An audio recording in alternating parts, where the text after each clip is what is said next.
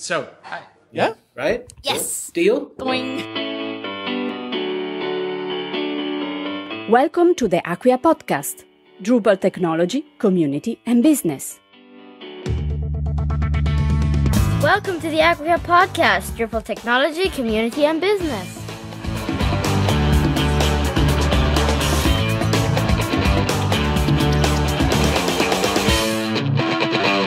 There's a module for that? Of course there is. Angie Byron, aka WebChick, and I are at NYC Camp 2014 at the United Nations headquarters, and it is an amazingly exciting space to be in. We've got all sorts of people from all around the world that we've had lunch with, portraits of the secretaries general on the wall, amazing artwork everywhere.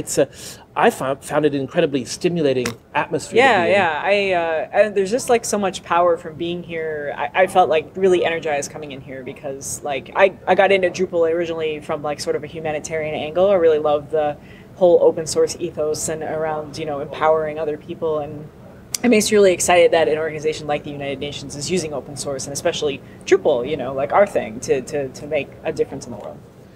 Yesterday, we went to a keynote address by the CITO of the United Nations, and she was talking about the role of technology in change, making the world a better place.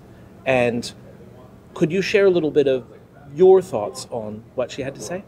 Yeah, well, one thing I thought that was really interesting was her emphasis, like we always think as idealistic programmers and stuff like that, that everything that we do with technology is going to make the world a better place. But I thought that it was interesting because she challenged that notion a little bit to like actually look at the full picture and really think 50 years ahead and what the actual social and economic and environmental impact of those things will be.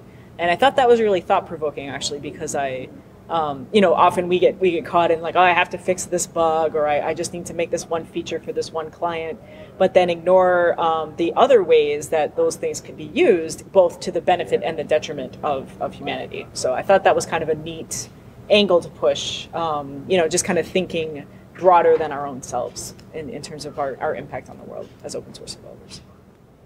I found it a little challenging to think 50 years ahead Yeah. when she did that, and I found that a little bit abstract. And right at the end of the conversation, some specific sort of immediate actionables came out, and I thought, hey, Drupal could actually play a part in making the world better soon. Mm-hmm. Let's go through some of those areas that we could where we could affect change as the Drupal project. Yeah. So one thing she mentioned is, when you're talking about a lot of the areas in the world that are sort of the worst off, you don't have really thick bandwidth and stuff like that. So there's a lot of mobile devices over there, and there's a lot of things where there's a crisis that happens, and suddenly you need to mobilize a huge effort to get down there and find people. So the areas that she emphasized that really really help enable that work are things like mapping. So the ability to take data, plot it on a map, and say these are all the earthquake victims, for example, that are out in Haiti at the moment. She also mentioned predictive analysis. So, it's one thing to respond to a disaster, once it's occurred and be on the ground and helping people. But wouldn't it be great if, based on these various factors, we could predict that this area is going to run out of food by the summer if we don't do something now, and we were able to avert disaster in advance. And I think Drupal could play a really big part in this, both because we have, we always have modules we can tie together to do mapping and things like views to do nice graphs and analytics and things like this. But I think the real power in Drupal and what I get excited about in that sort of work is, essentially what we do as Drupal developers is we make really abstract, complicated, programming concepts accessible to non-developers. When we write things like the views module, you can do very sophisticated queries and charts and maps and all kinds of things just by clicking a few buttons without having to understand all the code that comes underneath it. So what I get really excited about is the idea that Drupal, and particularly Drupal 8, could be this vehicle through which we create really easily accessible, things that could be piped through a mobile application or usable on the internet, and used as a tool to help those people who are on the front lines trying to make the world a better place, and we could build technology to enable that.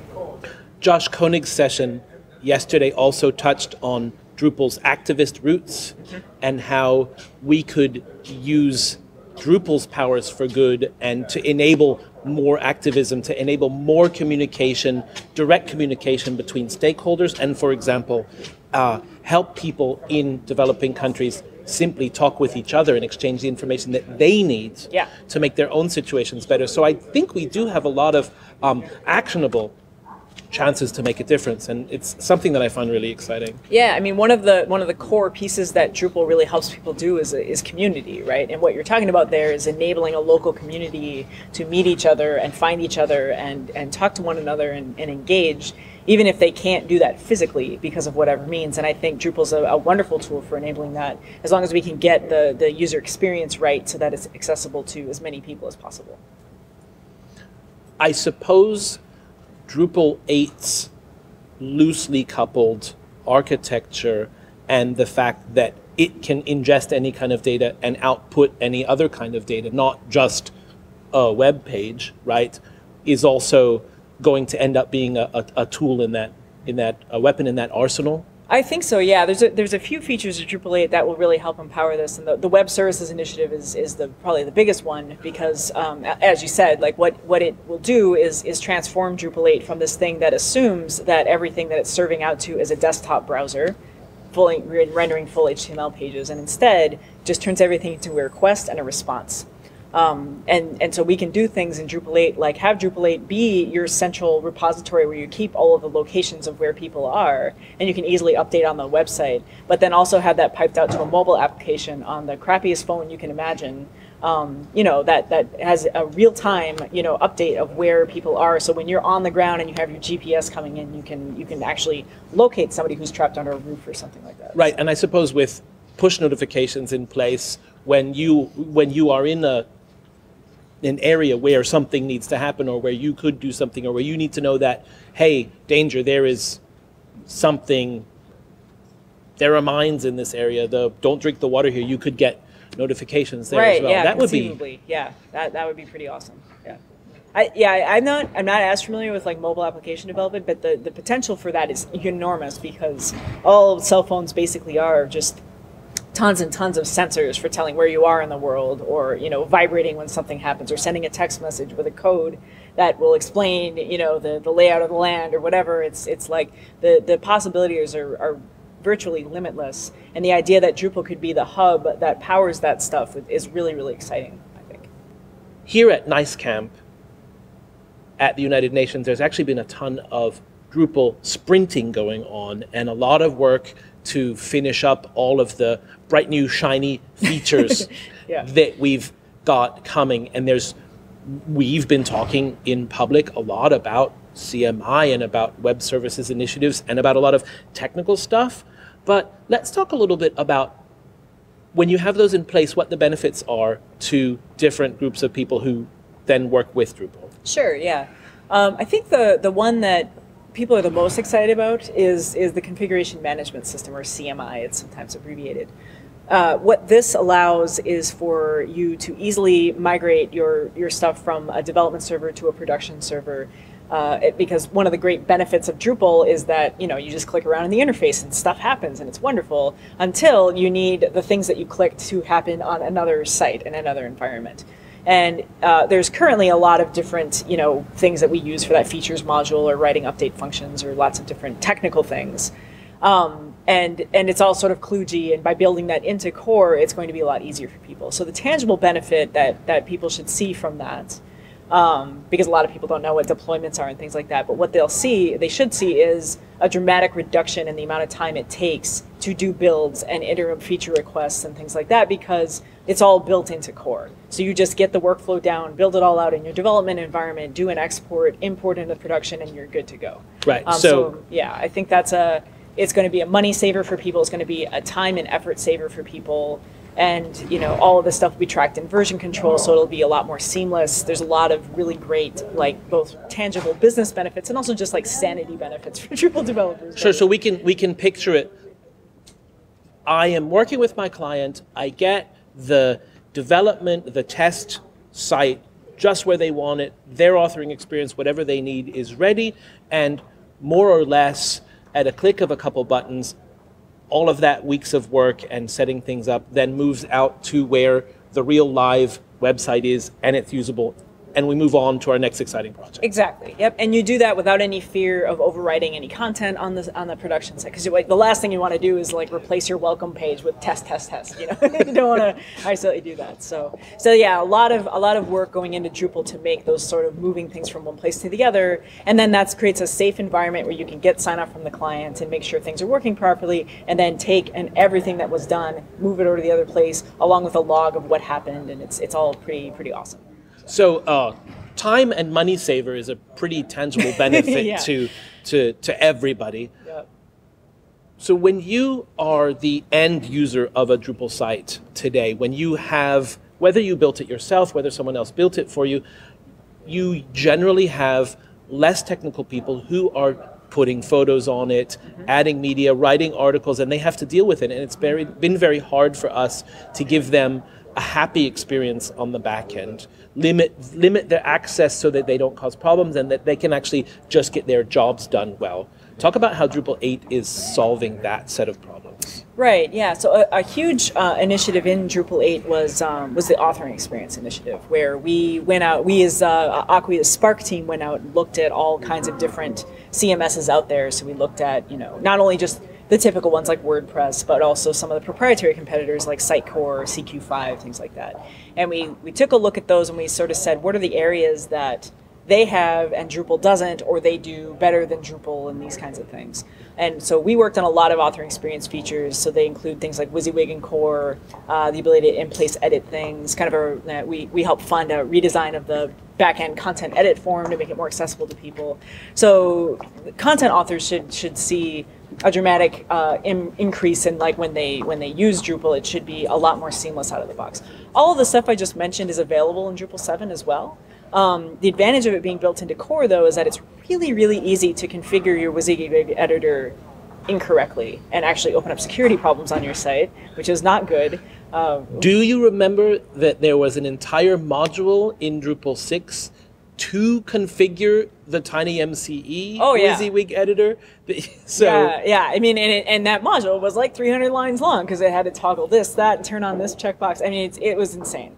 So tightening that up has been amazing. And the other thing it really helps with is really the adoption of Drupal itself. Because if you download WordPress and you download Joomla and you download Drupal being like a frame location kind of thing, it's like, what is this thing? What does it do? I don't know, but I'm going to use WordPress. And so we lose a lot of people right out of the gate because it doesn't look like a CMS. It doesn't behave like a CMS. So having features like that in there will hopefully help the adoption of Drupal itself because it looks and acts like everybody else.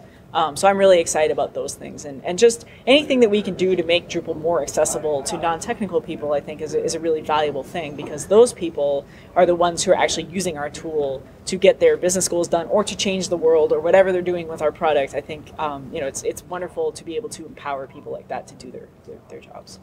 And we should be presenting users with the simplest possible interface to get what they need to do done and nothing more.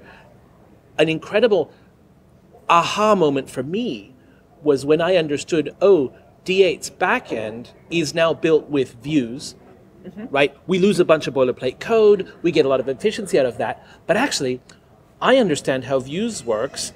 I can modify the admin interface for myself or anyone else who needs it simply by knowing how views works. Exactly. So this is this incredible empowerment, I think, and I also suspect that it can lead to really precise, simple interfaces for every kind of user. For sure, yeah, because if you're a photo upload website, you don't need a content listing that's just got titles. What you want to see is the pictures, right? So you just change the content listing so now you see all of your pictures and then whatever other columns.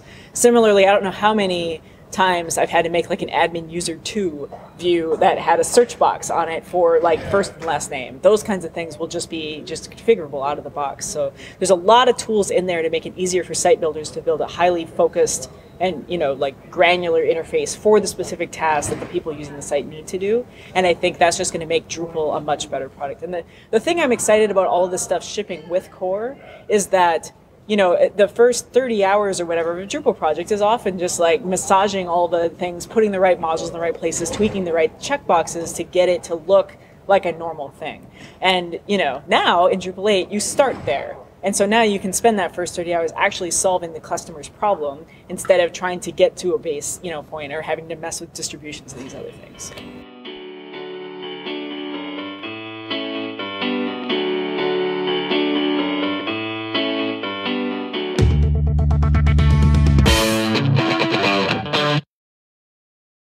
And Drupal 8 is incorporating components from Symfony 2. Gazelle. Sorry. I know it's very moving. Oh, Gazelle.